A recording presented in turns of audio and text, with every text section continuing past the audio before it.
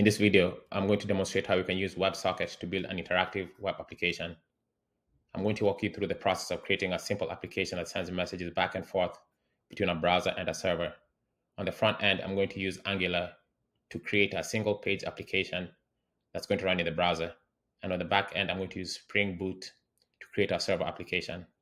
And then I'm going to integrate the WebSocket libraries that will facilitate the communication between the front end and the back end. So let's define some concepts that we'll be seeing frequently in this video. First is WebSocket. So WebSocket is a protocol that enables web applications to maintain bidirectional communications with server-side processes. However, it is not supported by older browsers. SockJS is a JavaScript library for low latency cross-browser communication, and it supports older browsers. So you can think of it as bridging the gap. So whatever WebSocket is not able to do, SockJS can bridge the gap. Next is STOMP. STOMP is an acronym that stands for Simple Text Oriented Messaging Protocol. In a nutshell, it provides the ability to interact with a message broker, and a message broker is something that allows or facilitates the movement of messages between the various consumers or the various players in this WebSocket ecosystem. All right, let's have a look at the backend code in Spring Boot.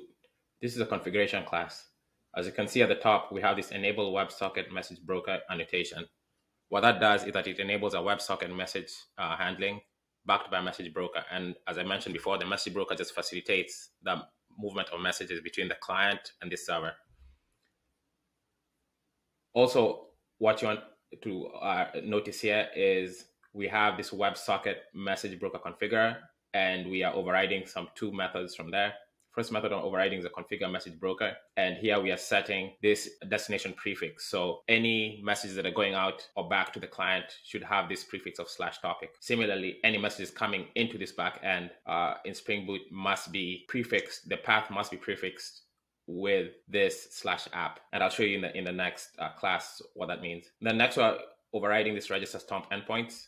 And here we're just creating an endpoint /ws. So when the client connects, it's going to connect to this endpoint. And then that's a way to be able to start sending messages. Also, we are adding the client's domain name here because this is cross-domain. This server is going to be running on localhost and a different port. The front end of the client is running on localhost 4200. So we'll have to make sure that we set this here so that they're able to communicate with each other across those two domains. All right, so let's look at the controller class. So this is similar to almost like the REST controller, but there's some minor changes here. So we have the @controller annotation, and then we have the @message mapping.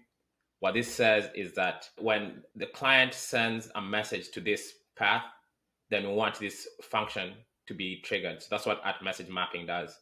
And then @send_to just says when this is done executing this method. So we see here we make it sleep for two seconds to simulate some type of long-running transaction or request, and then we send back a response. So when this response is sent back, it's going to be sent back to this address or to this topic. And as you can see here, this topic matches what's in the configuration here. And then this app, you're not seeing it in this controller, but on the front end, when they send a message, they'll have to prefix it with /app/greet for this to be triggered. On the front end, we'll have just a simple setup. We'll have a connect button, a disconnect button, then a way to send the message. So when you click on the connect button, it's going to do this to connect to the WebSocket endpoint. And remember, that's going to be running on localhost on this port. And then if you recall, we had set /ws as an endpoint in Spring Boot. So when you click connect, it's going to start listening at this endpoint.